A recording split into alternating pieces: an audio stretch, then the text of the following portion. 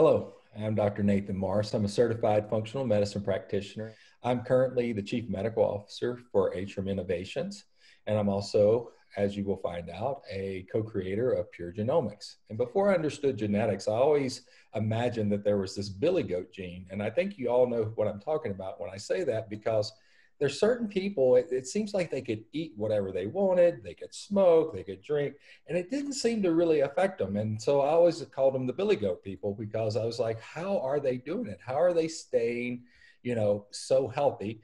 And it comes to find out there are some individual variability. Some people are just genetically blessed with the ability to get rid of toxins a lot easier than others. And that brings us into the individualization of medicine, which brings us into genetics.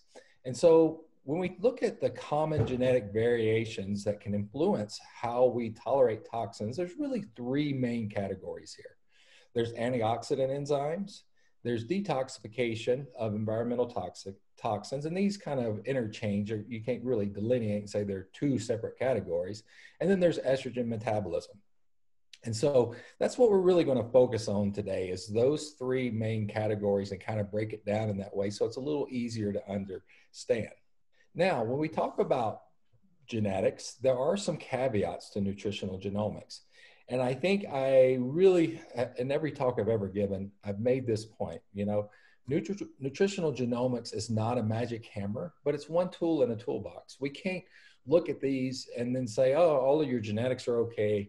You can do whatever you like. Your lifestyle is not that important, or your exposure is not that important. It plays a role, of what we're going to recommend, but we still have to focus on lifestyle and what they're doing with their diet, with their sleep, with their exposures. But it does give us some clues on those that are maybe not as genetically advantaged, and where we may want to do some extra support. So nutritional genomics is a wonderful tool. I would hate to have a toolbox without a hammer. So with that in mind, let's talk about antioxidant enzymes. So there's three main antioxidant enzymes, and some of them are really relevant right now, especially for folks out west, and we'll talk about that. The first one is SOD2. So SOD2, this is an interesting one. SOD2 is an antioxidant enzyme that detoxifies superoxide to prevent harmful levels from accumulating. If you know, this is like the bad boy of free radicals. You really don't want a lot of superoxide around, because it causes DNA adducts and other problems. And the less we have of this, the better. And it takes it to hydrogen peroxide. And what we know from implications that individuals with the AG or the GG genotype are associated with reduced SOD2 function. So when we see this AG or GG genotype, we really want to focus on what they're eating, making sure they have enough vitamin C in their diet or even in supplementation. So, and then you also have to be aware when you see this, that these people are going to need more support when they exercise.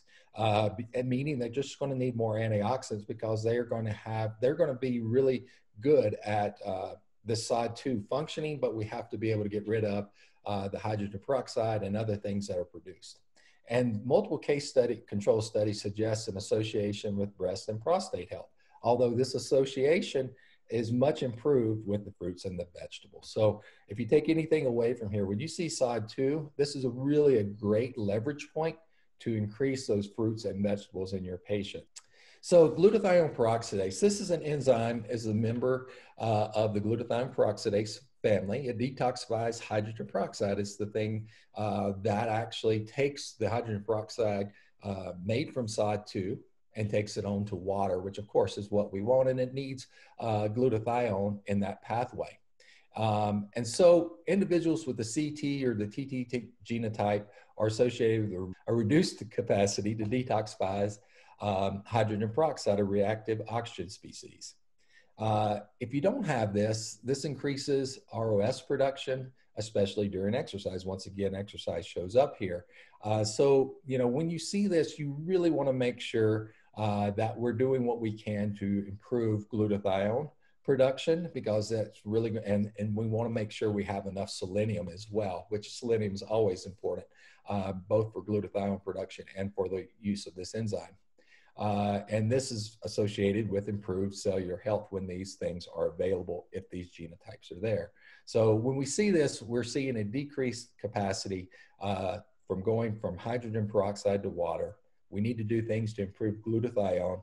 And when we do that, we're able to help with this detoxification and move from hydrogen peroxide to water. Now, the next one, it's not one that we hear a lot about, or I hadn't really till I started doing a lot of the research on genetics. And what I saw is this one actually is more important than the press it's received, I think. And this is an enzyme that detoxifies quinones, helping to limit the formation of free radicals.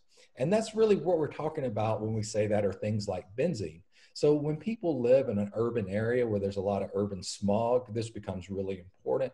Also with cigarette smoke, if someone's a cigarette smoker, besides the obvious advice to quit it, you would want to make sure that we're supporting this. So individuals with the CT or TT genotype are associated with reduced function. And there's association with cellular health. And when we say cellular health, what we're really talking about is a lot of times the amount of free radicals, the amount of antioxidants, how well our mitochondria are working. And we're going to see improved mitochondrial function the less oxidants we have there. So another thing that's important about this, and I mentioned, is that there's actually, and there's, some research that shows that when we have forest fires, which in the West right now, we're really inundated with these forest fires, these people are probably going to need more support because there are quite a bit of benzenes produced during forest fires. And they're still working that out, why we see so much more in the environment. But this one's important to know, especially if your patient is being exposed to that. So some lab tests, there's the NutriVal FMV from Genova. It includes an analysis of antioxidant status as part of the comprehensive evaluation. The oxidative stress analysis 2.0, it provides a more in-depth assessment of antioxidant defenses. And then finally, urinary F2 isoprostanes are useful in assessing and monitoring systemic antioxidant status. So these are some lab tests that we can see. And I think it's really important when we look at lab tests. I think the real gold standard is to take these and look at your genetics and see if they're matching up, and sometimes you're going to see really good antioxidant status and their genetics are going to say, oh, they shouldn't have a great antioxidant status. Well, they're probably doing things that support that, like the diet they eat. So let's talk about that. Let's talk about the solutions that we see here. But I think it's important before I leave that you match your genetics with labs to kind of say, okay, am I actually seeing in this person what I think I'm going to see from their genetics? You cannot take genetics alone and say, okay, you need to be on all of these things. So solutions, I've already mentioned this. This is kind of a repeating thing that's really important. I think as y'all being functional medicine providers understand, but an organic diet, rich in fruits and vegetables. And organic is really important here because you don't want to say, oh, fruits and vegetables, and they're introducing more oxidative substances into their body because it takes work to get rid of those. And things we really want to focus on are things like raw or lightly cooked cruciferous vegetables such as broccoli, kale, and arugula. Regular exercise can also boost natural antioxidant level. And then the supplements, the most bang for the buck here, probably vitamin C and DIM, astaxanthin, sulforaphane, really important component of broccoli, glutathione or NAC. Of course, we should really utilize these as needed, but NAC is a really inexpensive way to really boost glutathione. And selenomethionine, I always have fun saying that one, is, as we kind of pointed out earlier, it's really important in glutathione peroxidase, also with creating glutathione. So let's talk a little bit about environmental toxins. I think this is a really important enzyme, and they all kind of blend together because we'll see GSTP1 show up a little later in the slides. But this is where the rubber really hits the road, because if we think about glutathione as being the master antioxidant, the one that we're really, the substance we're really trying to get to with a lot of our antioxidant therapies, this is where the glutathione is attached.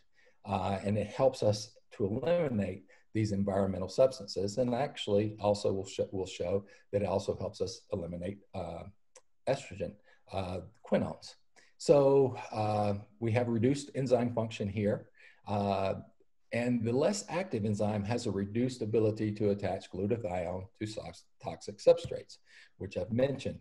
The substrates are things like hydrophobic toxins, inhalation toxins, which we mentioned the forest fires right now. And, you know, if you see pictures of the cities in the West Coast, this is really important to know their status. And then, of course, estrogen metabolites, which I mentioned earlier.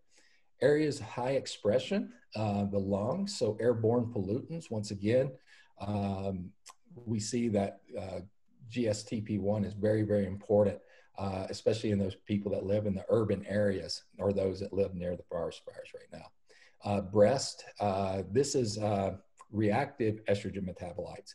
So the quinones, it's very important for getting rid of those. So, and it creates a less reactive, easily excreted glutathione conjugate. So solutions, environmental toxins. So anything that improves our glutathione is going to be really important, right? So here we are again, the plant-based organic diet rich in fruits and vegetables, especially cruciferous. Avoid smoking and being around people that smoke. That's kind of Mr. Obvious right there. Exercise, once again, exercise shows up because it's just really important in detoxification if you have the nutrients there to help support you. Doing super 2 to 3 hours of strenuous exercise and then not supporting the body from that exercise is not going to be beneficial. But we're talking about exercise that is supported with good sleep, with good diet. And of course, the thing that is really, really sneaky, household goods and cleaners. There's a lot of toxins in our environment that we're introducing, trying to make our house clean, and so we really need to be careful of these products. Supplements, glutathione and or NAC, sulforaphane and or DIM. I love DIM, and it plays a big role in detoxification, and alpha lipoic acid.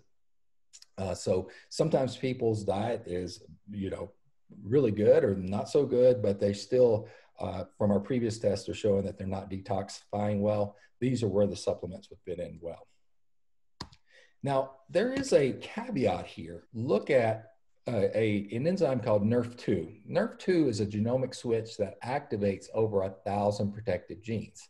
So anything that turns on NRF2 is going to turn on and make these genes below much more active. So instead of trying to, you know, water each plant, you know, it's almost like creating a rain shower. When you turn this on, everything gets watered. And it's protective against toxins and reactive metabolites, endocrine disruptors, and reactive oxygen species. So one example is that NRF2 activation supports the expression of enzymes involved in the synthesis and recycling of glutathione. So, I mean, it's like you could do, you know, instead of giving, you know, tons of glutathione or detoxifying supplements, you could look at what are some things that we can do to turn on NRF and make sure that we have the right things like N-acetylcysteine there and the right amino acids, but it really turns on the pathway for detoxifying the whole body. Some things that are interesting there are sulforaphane, DIM, resveratrol are really, really helpful for NRF2 activation. So don't forget that NRF2 is really important for turning on all the pathways instead of just looking at one enzyme and focusing just on that. So this is an area that I find very fascinating, which is estrogen metabolism. The catabolism or breakdown of estrogens can result in reactive intermediates. This process is dependent on numerous enzymes, one of which is highly susceptible to genetic variations, and that's COMT. So COMT is a catecholamine methyltransferase. So methyl is really important, as we can see. And what you'll notice, this detoxifies reactive products, including estrogen quinones. And so SAMe, if you'll notice in the diagram here, when we talk about methylation, and we'll talk a little bit more about that later, but this is what we're really after. SAMe is that final product from methylation that we're able to now donate methyl groups, which makes substances able to be detoxified much easier. And so when we take an active metabolite, we add a methyl group through it, through COMT, we get a less active metabolite and we can excrete it, which is really important. Now, COMT is, I could spend, another hour talking about COMT and the role it plays in neurotransmitters. And what we look at here in this scenario is that we really want to look at its ability to detox. And so individuals with AG or GG genotype are associated with reduced enzyme activity. These people are also going to hold on to dopamine more, which helps with focus, but it's not great when you're looking at someone that is on estrogen therapy and they're not getting rid of the estrogen as well. So you really want to know this COMT status. If you're doing estrogen therapy or hormone therapy, you really want to know this because you need to be supporting methylation and supporting COMT, which you can do with things like magnesium and SAMe and other things.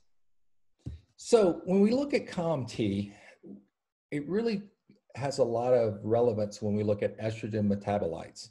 So when we look here at estradiol and estrone, which is on the far left of the diagram, to move those over into less reactive elements or hormones, we need to take those to 4-hydroxy and 2-hydroxy estradiol, and then 2 and 4-hydroxy estrone. And then those are not, we're not out of the woods yet. We really need to take them further for them to be able to be excreted. And that's where COMT comes in. So COMT takes that methyl group from SAMe and it moves it to the hydroxy forms of these hormones. And when we can go to a 2 and 4 methyl hydroxy estradiol and a 2 and 4 methyl hydroxy estrone, then we're going to have a much improved ratio of these hormones and less likely to go to something called a estrogen quinone. And so when we go to those, these are dangerous molecules because they are free radicals and they will actually cause DNA damage, DNA adducts. And so if we do have problems here going to these methylated forms of estrogen, then we really want to make sure that our GSTP1, which we mentioned earlier, is working effectively. So that's where we want to make sure that we're doing what we need to do here with things like DIM, making sure we're improving our glutathione production. So all of these do kind of connect. So you want to look at, when we look at estrogen metabolites, we want to look at COMT and we want to look at GSTP1. And so when we have women on hormone therapy, you really need to be looking at the genetics. I think it's really important. And then just as importantly, you need to be following labs. You just shouldn't start them on hormones and then not look at labs a couple months, 2 to 3 months later. And so the one I like and the one I've been reading more about and hearing about is the 2-hydroxy to 2-methyl hydroxy and 4-hydroxy to 4-methyl hydroxy estrogen ratios. And if we can see that, if we see a much higher 2-hydroxy and 4-hydroxy to the methyl hydroxy, that means we're not getting rid of estrogens as well. So we really want to pay attention to this ratio, and it indicates how effectively a patient methylates or detoxifies estrogens. And there were some reference ranges there, which you will get with the labs that you may use there, which there are quite a few labs that do really good estrogen metabolites. So solutions, once again, here's plant-based organic diet rich in cruciferous vegetables. Cruciferous is really important here. Good source of sulforaphane, DIM, household goods and cleaners. I've kind of spoken to that already. And then, we talked about, what was interesting is that we talked about SAMe, and we always wonder, why is methylation so important? Well, SAMe is really important. It's important for making neurotransmitters, but it's important for detoxifying. So the things that we normally think about with methylation, of course, are folate, B2, B12, but the one thing that we need to look at here is choline. Choline, about 90% by, the papers I've read so far, 90% of Americans are deficient in choline, and choline is the number one consumer of methyl groups. So if you have deficiency in choline, you're going to take all of that SAMe and you're going to divert it to making choline because your body needs it for liver health, nerve health, and for neurotransmitters. So you want to make sure if you're looking at methylation and you're covering methylation, and I see a lot of formulations out there, this is what we want to do for methylation, but none of them have choline, or very few have choline in them. So we want to make sure that we're getting choline if we're trying to address methylation. If we have problems in the methylation cycle, also think of choline, and there's some polymorphisms that will determine your choline need as well. DIM, probably one of the biggest bangs for the buck we can use for estrogen metabolism is DIM. It's probably, and it's just really a benign boost to the detox system. And so with that, I think you also have to look at glutathione and or NAC, and then of course sulforaphane. To recap, key areas of detoxification, antioxidant enzymes, environmental toxins, and estrogen metabolism. A lot of times these these categories are somewhat artificial because the enzymes move between the categories, but I think thinking of them that in those three ways kind of simplifies it so we can keep it straight in our brain. Lifestyle, we mentioned regular exercise. We want a water filter to make sure we're not getting toxins from the most essential thing, which is plenty of water.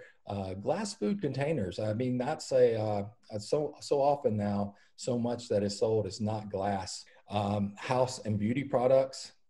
We've kind of mentioned that, but beauty products actually have, we're putting things on our skin, and that's going systemically. So we really need to be careful there of what we're using and putting into our body. And then diet, we've mentioned that, the organic plant-based diet, rich in cruciferous vegetables and a diversity of plant fibers. And then the supplements that we want to look at are glutathione and or NAC, DIM and or sulforaphane, a foundational multivitamin. A multivitamin, we mentioned methylation, that addresses all the things that you need there. And that's really important because a lot of these pathways that we mentioned need things like selenium, molybdenum, other things. So you need a good multivitamin there to make sure your cofactors are present. And then dealer's choice of an antioxidant as such. So there's vitamin C, ALA, you can name it. There's a lot of antioxidants out there, but I'll just tell you my personal preference. I love vitamin C. I think it's really one of the best antioxidants, bang for your buck. Another thing to consider is really turning on that NRF2, and NRF2 really responds to things like one of the sulforaphane, also responds to resveratrol. So with that, how do we go about seeing what our genetics look like? And that's where something I helped co-create is Pure Genomics. It's an online nutrigenomic tool. The great news about this is that this is actually a free tool for both provider and the patient, and it's online, so puregenomics.com, and it features over 60 SNPs and 11 health categories from data already collected by 23andMe and Ancestry. So once you got your genetic data from these companies, you don't need to gather it again, and the patient can put this in, and it really creates a personalized approach to nutrition. And it really allows us to understand maybe why we're seeing the labs that we're seeing and know the leverage points. And so the key to genomics is that we can start understanding why we're seeing some of the things we're seeing. It doesn't explain everything, but it does give us some insights, especially with detoxification. And as I mentioned, this is a free platform for our patients and for the providers. And this is provided as a service on behalf of Pure Encapsulations.